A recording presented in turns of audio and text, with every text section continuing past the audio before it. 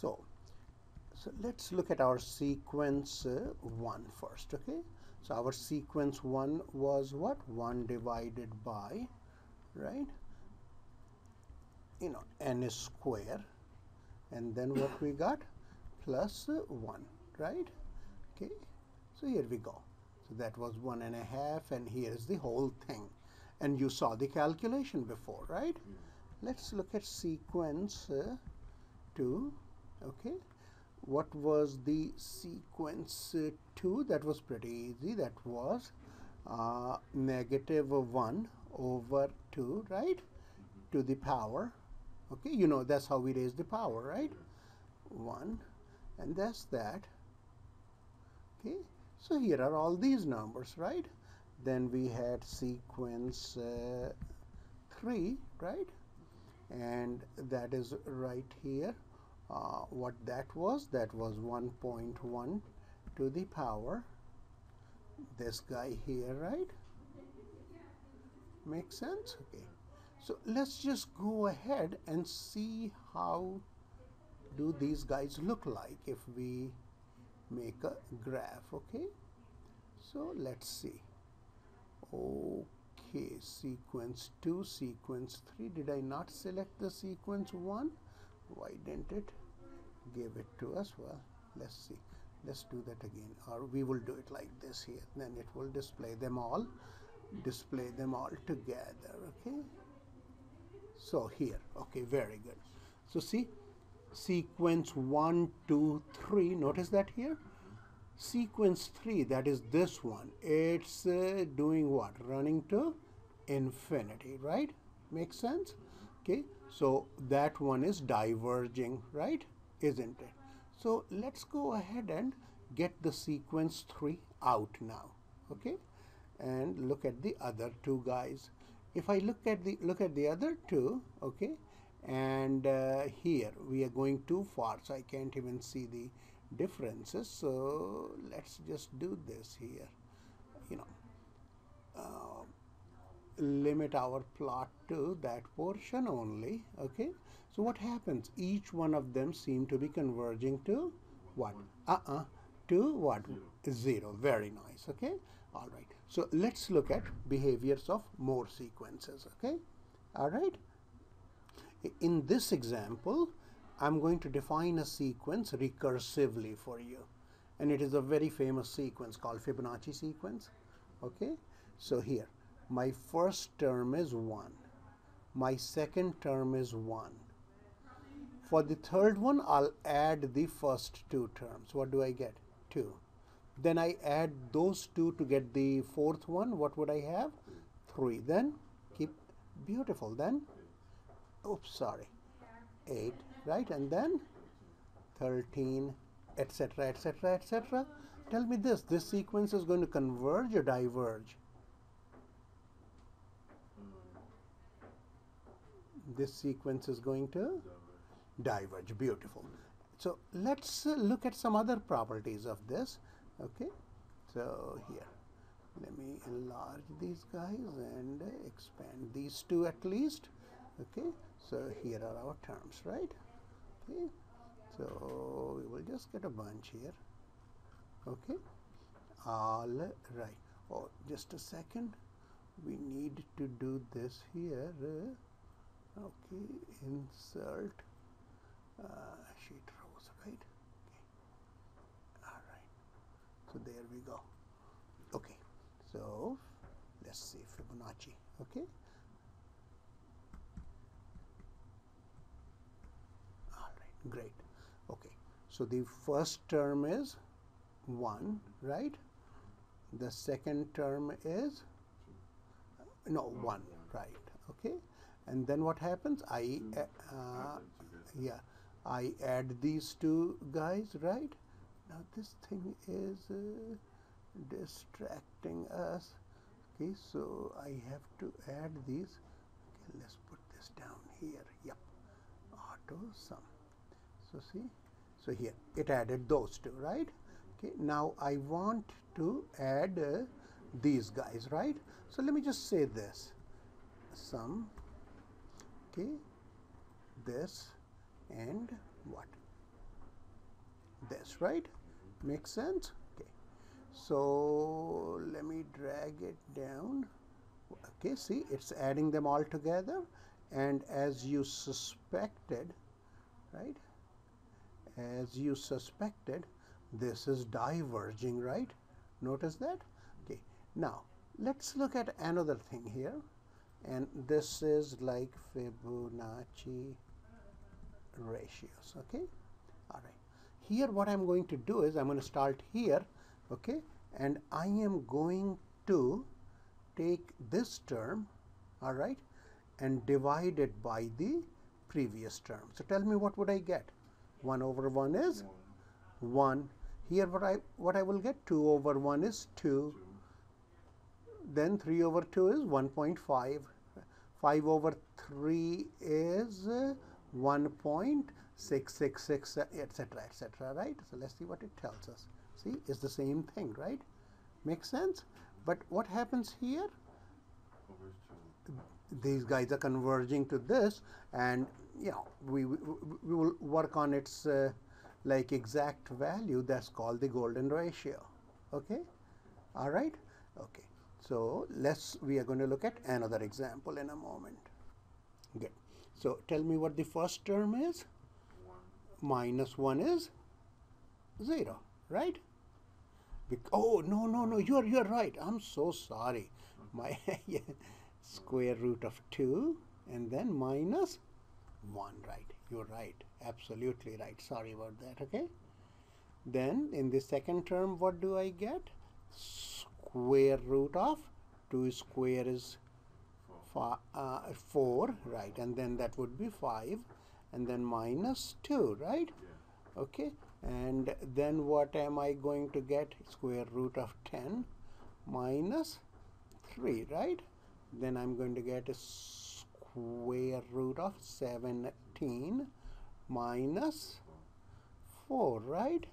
Then I'm going to get a square root of 26 minus 5.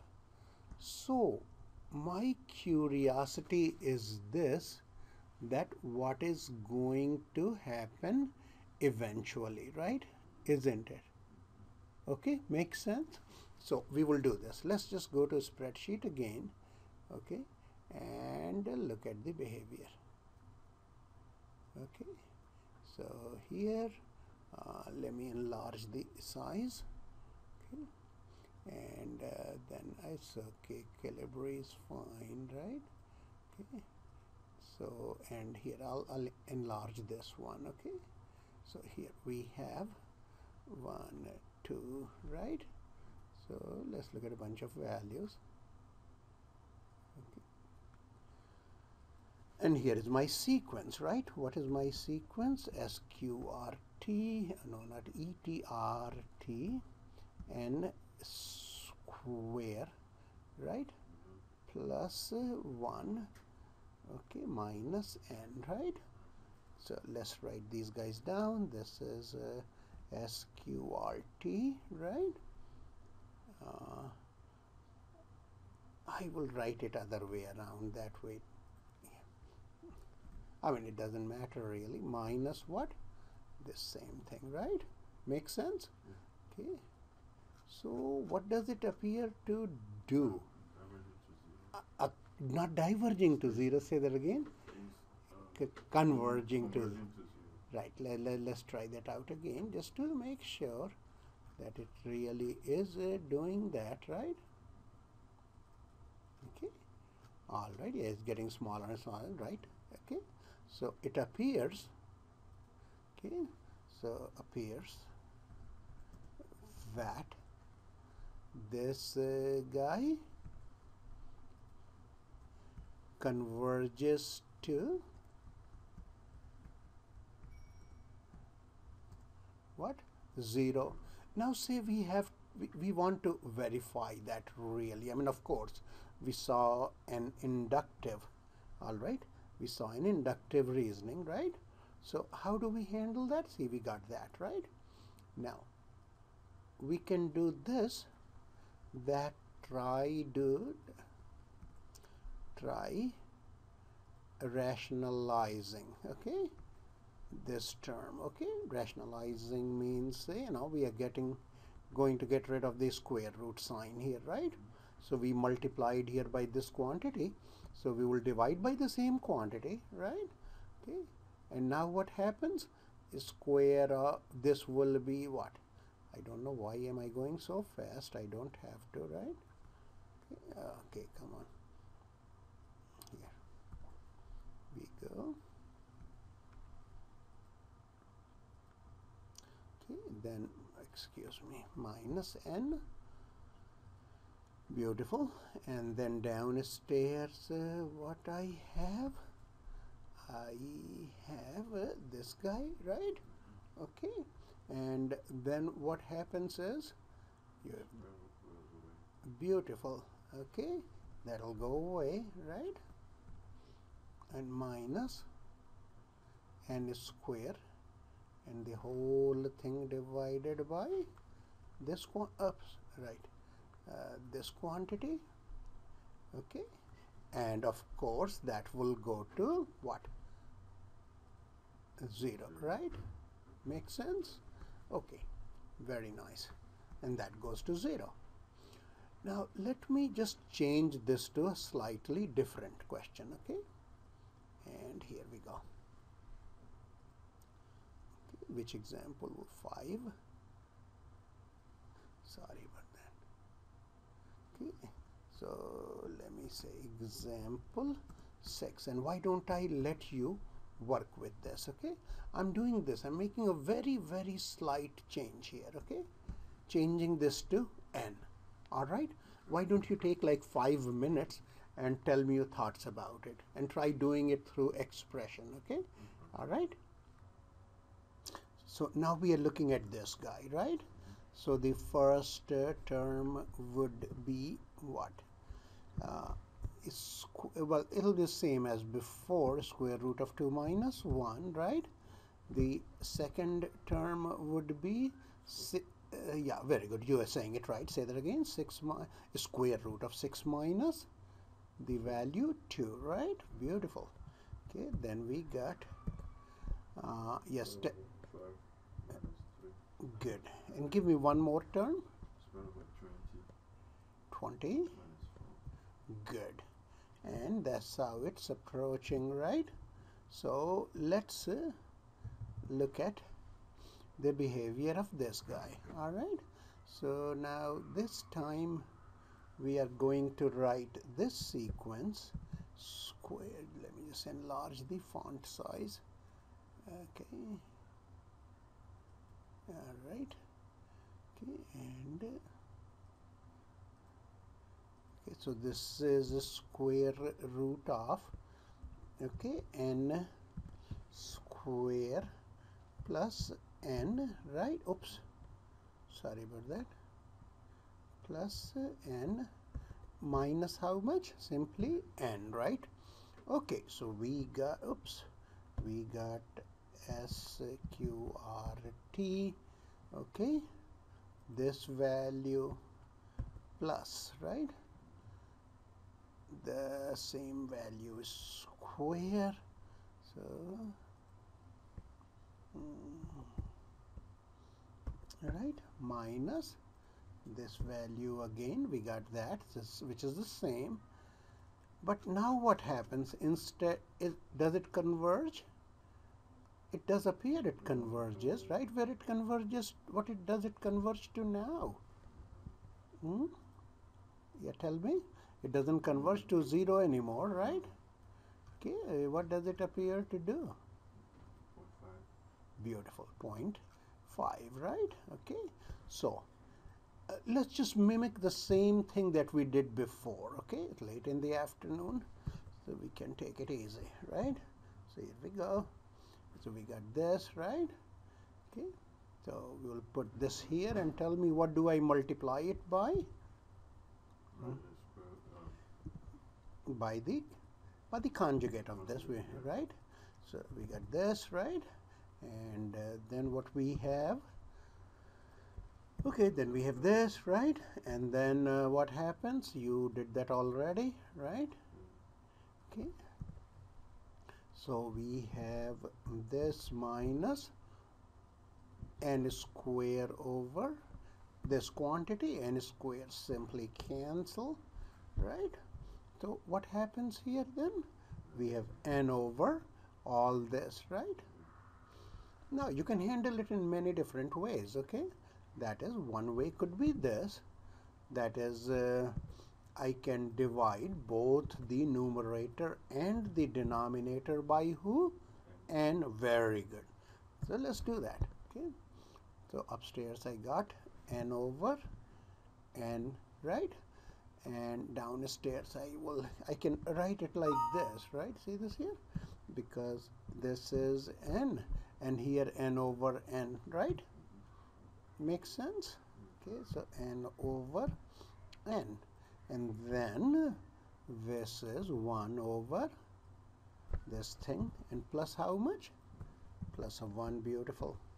Okay, and then we got what? Oops, sorry about that. 1 over. Now let's take, we can do, yeah, let's do it this way. If we brought this under the square root, what that n will become? Say we stretch the square. I mean, we can either pull an n square from that square root, and we know it's positive, so that will be positive, or this will become what? What should I change it to? See this here? I wrote this quantity equal to this quantity, and this is still blinking because you can see there was no square root here, right? So what should I write here? N to the 1, this is already n to the 1. N to the, see, a square root of what is n? N is a positive integer here, right? So,